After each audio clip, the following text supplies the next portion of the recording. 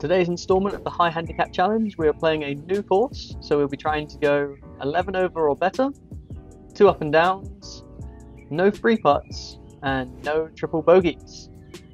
Not only is it a new course, but the weather has started to take a turn for the worse, so it's quite wet out there today. But we're going to kick things off with a 5-iron and hopefully find the middle of the fairway. Nice. Nice stuff. And we're joined here with Di today. But as you can see from this camera angle, there's not going to be much rollout today. That 5-iron's carried all of 4 ball lengths, but that does mean it'll be clean in place. So moving on to the second shot with the 6-iron in hand. Hopefully get it up towards the green. I think the tree could slightly be in the way. It's not going to be in the way if I go out to this tree though. So I'll kind of push it off to the right hand side there.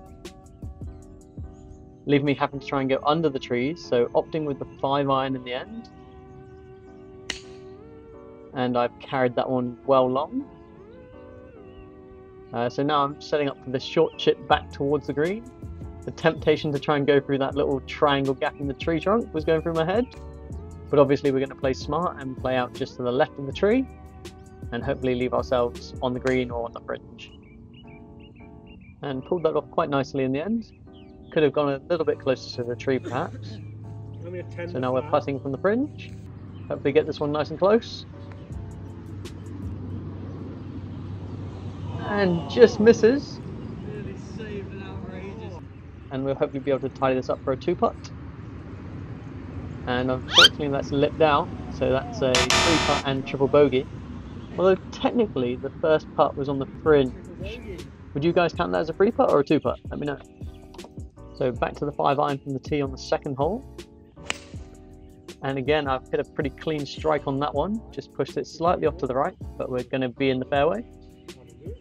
For those asking why I don't use the driver very often, I thought I'd give a little practice shot after my main shot. As you can see, the new backswing, I've not really had a chance to practice with the driver as the driving ranges have been closed.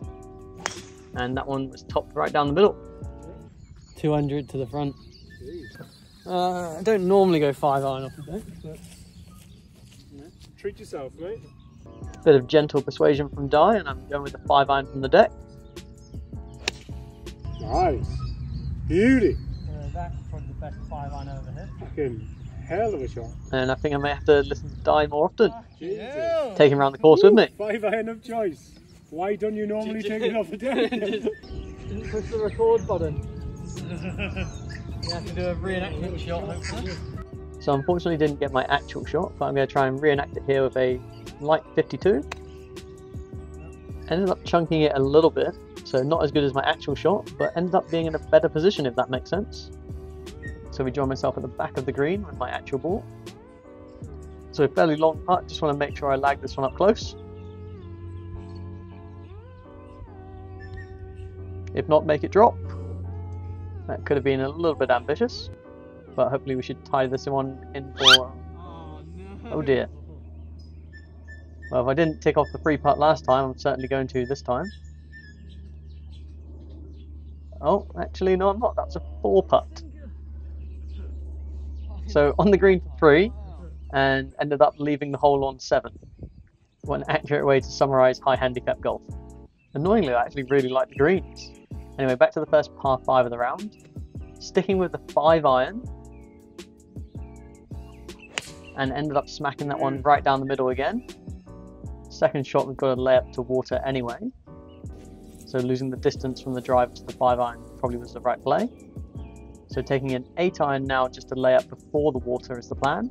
And that will give me a nice wedge across the water into the green. That's the plan anyway. Let's see if we can execute. As you can see, even the practice swings are getting a bit of dirt on the club. But anyway, I finally step over with the 8-iron. Oh no. And I top it all the way down. Thankfully, it reaches the bank. Mugging me off. Fucking hell, fuck off, Siri. Unfortunately, I didn't make it to the end of the bank, so I am on a slight downhill lie. So we're going to take the 7-iron this one and hopefully get it across the water. And end up putting a stinger off to the right, which went across the water, and as you can hear, it bounced off the rock at the back and pinged off to the left.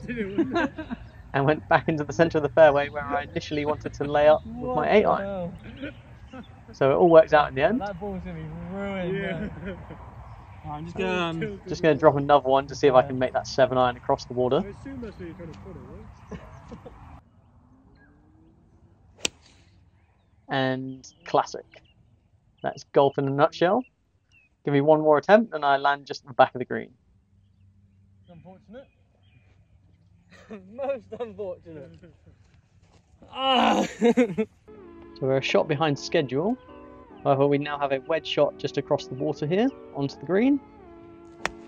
Oh, no. And unfortunately I thin it a little bit Definitely over there. and we're going to be at the back of the green. And Siri mugged me off for a second time in the round. Over to the back of the green now. A good opportunity for up and down from this range. 52 in hand, hopefully land it halfway and roll it towards the pin. And that's come out very nicely. Might even hole out. Ah, so close. Nearly saved par.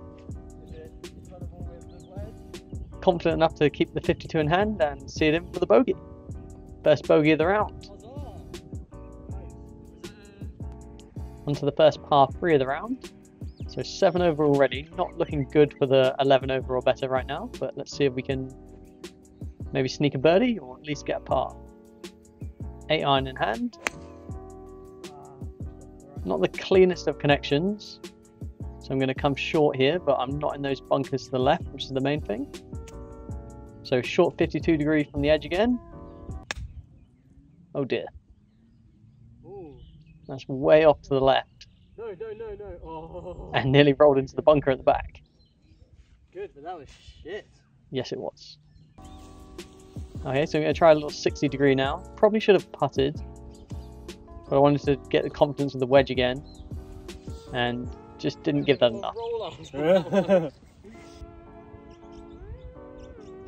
Hopefully we can make a 1 putt, maybe a second up and down, tick it off. And left it just short, so we're going to tap it in for an easy double, but really should have got a bogey or a par from that one. Something you don't see every day. Back-to-back par 3s. A bit of a shorter one here, so I'm taking the pitch and wedge at this one. Slight wind with us. Actually, it was a nice little valley you had to get across. And again, not the cleanest connection. It's going to come off to the right. Finned it a little bit, and it's hit the right of the green and rolled off the back there. Really wanted a second go at this one, so pitch and wedge in hand again. Oh, And that one's much better. look at that. Ooh, landed just short of the pin. As you can see, there's the mark there. What could have been. But we're going to pick that one up and then move across to our ball, which is located just to the right of the green here. Unfortunately, it rolled into this thick stuff. So you really want to hit the ball direct, otherwise there's a high chance you just go under it and the ball goes absolutely nowhere.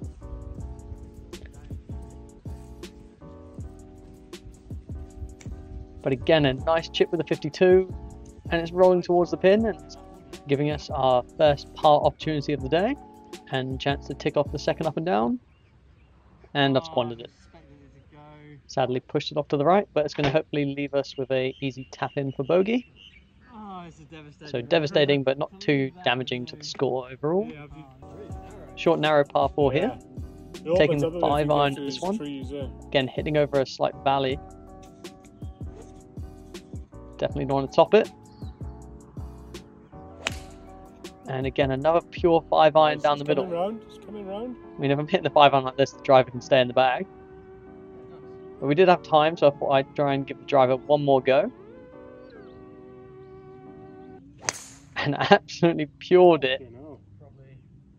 But it's gone way off to the right, into the distant field, never to be seen again. Although, square in the fucking centre of the face. Beautiful. Yeah, pleasantly. Look at this. We just aimed out. Look at that, right in the centre. Just the path was obviously completely shambolic. The short par 4 has left us with a pitching wedge in, so hopefully we can find the green on this one. And it's a great connection. Slightly off to the left, but hopefully we should be on the green with that one. And that we are. So we're going to replace the divot and give ourselves our first birdie effort. Really need this one at plus 10 over. Quite a bit of movement on this one left to right. However, when you hit it that hard, you're going to find yourself off the green. So on the green in 2, off the green in 3. Got a redemption putt from the fringe here. Oh, and what a line, just unfortunately left it a little bit short. So it's going to be an easy tap in for bogey, but again, really should have come away with a par there. So it takes our score to plus 11 with 3 holes left. So need to par all of these or get a birdie. 5-iron from the tees, push slightly off to the right. Luckily appears to have kept to the left-hand side of the fence. We have to go and have a look though. Ended up finding myself in a cart track just to the right. But as you can see there, I managed to get a full swing, so I'm going to put the 5-iron away. And I'm going to take a full 7-iron at this one. And hopefully get up towards the green. Just got to avoid that tree on the right as well. Nice. But a nice clean connection towards the green. We're going to come up just short. But it gives us a good wedge shot in. Again, the lack of rollout on these fairways really costing me distance. But 52 in hand. And again, just come off to the right there, but we are going to have a putt par. And another opportunity to secure the 2 up and down challenge. Let's see if we can make this one. And again, left it just short. Could have really done with dropping that one in. And that's going to be another bogey, and it's going to take us to plus 12. With 2 par 5s left, we do require a birdie. So 5-iron in hand. Oh dear. And I've topped it down the middle. Oh no. He's at the ladies' team. Do you want to move up onto there? Yep, so just made it to the ladies' tees. So opting with the 5-iron from the deck once more, try and get some distance. And again, another sweet strike with the 5-iron. I just wish I could have done on the first occasion. So you're going to try and take a 6-iron at this one to go to the right of that tree. And it's a clean strike, but as you can hear, it's hit the top of that tree. And I'm going to have to try and find that one. You'll find it. Yeah. I've only had Died not so optimistic. to the right. Yeah. Ended up finding it though, in this pretty dodgy situation. So took a 9-iron, but unfortunately going to have to change that one out as I hit the top branch on the backswing. Not going to be a 9-iron then. So we're going to opt for a punch shot instead with the 7-iron. And hopefully get it out into the middle of the fairway. Wasn't the best of connections, but it is out, and we're going to have a wedge shot in with the 60. So it could have been worse, could have been lost. So we're going to take a full 60 degree at this one. And a very clean connection. End up going long of the flag, unfortunately. But we are going to be on the green. Unfortunately, this is a bogey putt already, so do kind of need to make this one. But quite a long putt. Well, I didn't leave it short at least. Alright, so now we need to try and redeem this and putt it on the way back. At least I know the direction it goes. And again, just missed that one. It was a fairly decent putt, but unfortunately it's another free putt and it's another triple. And it takes the plus 11 out of reach because I need a hole in one on a par 5. Which is not going to happen with this 5-iron. And I've hit a little stinger down the middle. So it's in the middle of the fairway at least. Let's see if we can finish the hole strong. Try and get an up and down to at least tick off something. Gonna hit one last drive for the day. And smacked it off to the right. Alright.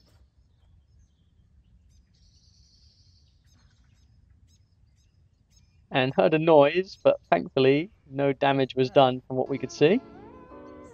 So I find myself back in the middle of the fairway. 5-iron in hand. And I've drilled it into the trees to the left. After missing that first shot, I'm going to wait for these cars to pass on the right hand side. Definitely don't want to shank it into one of those. 6-iron in hand to try and get towards the green here.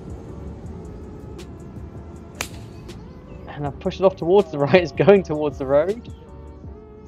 Clears the tree and thankfully stays just on the right hand side of the fence. Drive at the pin. So I didn't see any out of bounds posts, so I'm going to play the shot from here. 60 degree in hand. There we go. Oh, I've absolutely Oh, nailed it shot. next to the pin. Maybe we're going to complete a challenge after all. Right, okay. Can I make it for the up and down? Really need to sink this one. So the second up and down opportunity. Can we see some green on the right hand side? Requires a 1 putt. Can I make it?